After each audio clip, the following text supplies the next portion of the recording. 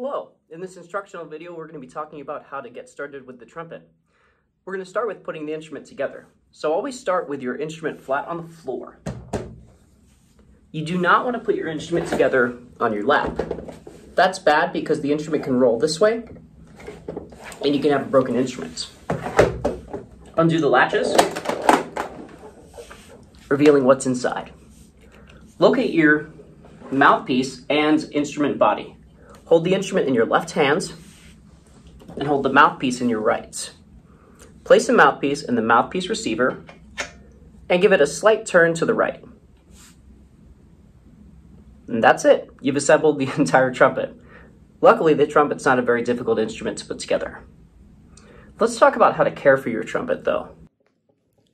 The trumpet operates through a system of valves. You have three trumpet valves. 1, 2, and 3.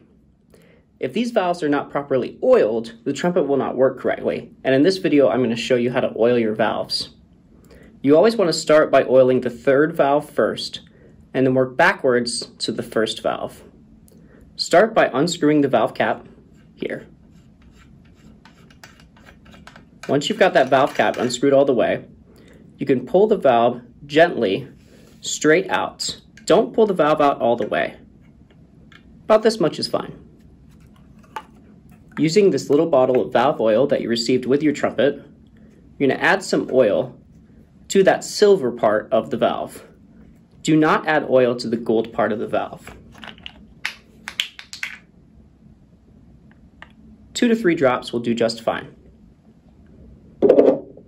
Once you've added drops to the valve, gently push the valve back down, and then with a clockwise motion, you're going to spin the piston to the right until you feel it stop spinning and hear an audible click.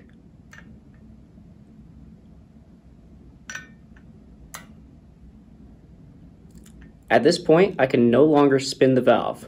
I'm trying to, but it has locked into place. That means I'm ready to twist my valve cap back onto the trumpet. To finish the oiling process, I'm going to push the valve up and down a handful of times just to work the oil into the valve. Let's demonstrate again with the second valve. Start by removing the valve cap.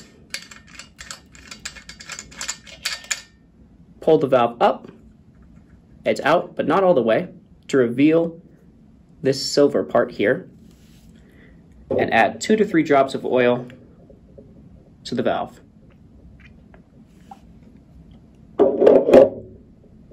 Try and avoid these holes when you're applying oil.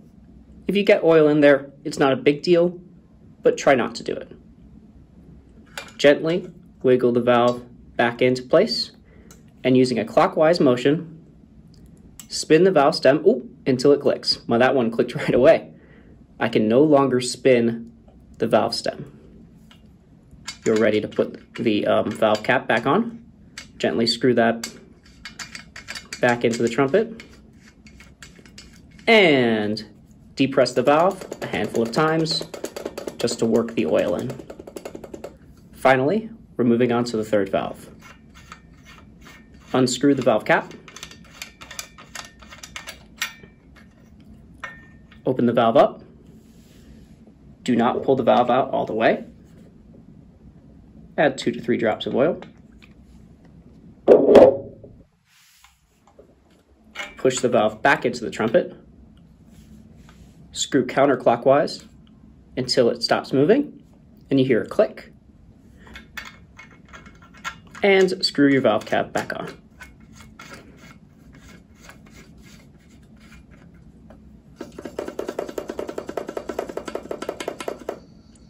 You should oil your trumpet valves every couple of times that you play. This does not need to be done every day, but if you wait a couple of weeks and you do not oil your trumpet, you'll notice that the valves are difficult to move and it will make it very hard to play. So, oil your valves at least once a week. We're also going to talk today about how to hold your trumpet properly. You hold your trumpet in your left hand.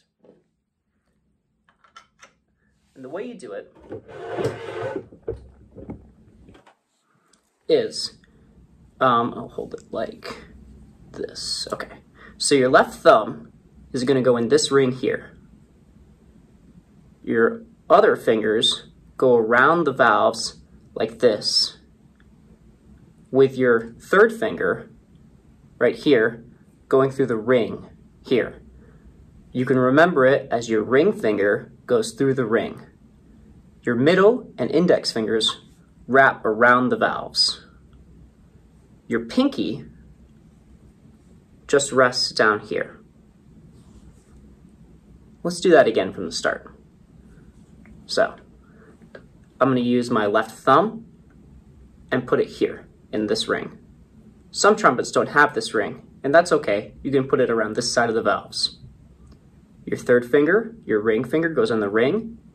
Middle and index finger goes around the valves, and your pinky rests down here.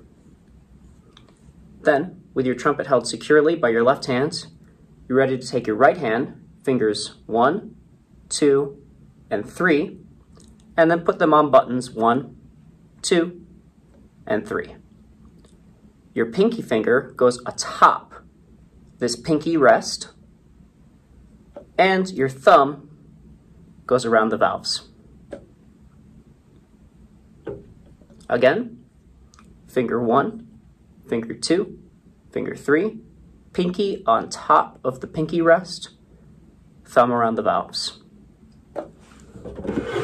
Then finally, once you're holding the instrument correctly, you're ready to sit. Make sure that you're sitting up straight and with the trumpet straight out in front of you. Your arms should be spread out like this, not in like this. And you're ready to go. The final step with the trumpet is to put it away. Remove the mouthpiece first by twisting to the left and pulling out. If your mouthpiece gets stuck, and that does happen, please tell me. I have a special tool to get the mouthpiece out and free. Put the mouthpiece away in the case where you found it. And before you put the trumpet away, you're going to want to find these keys down at the bottom. They look like this. There should be 1 or 2 of them. They're called water keys. When you play your instrument, condensation builds up inside, and it's natural, but we want to get rid of that condensation before we put the trumpet away. So, with the water key depressed, I'll use my other hand so you can see. With the water key depressed, blow a steady stream of air through the instrument to remove any of that excess condensation. You're going to want to do this over a trash can, like that. And I'm going to do the other one. Now you're ready to put the trumpet away in the case. About once a week, please wash your mouthpiece with warm soapy water, just to remove any bacteria that may have built up on the mouthpiece whilst playing. Be sure to lock up your case before you put it away, and you're good to go.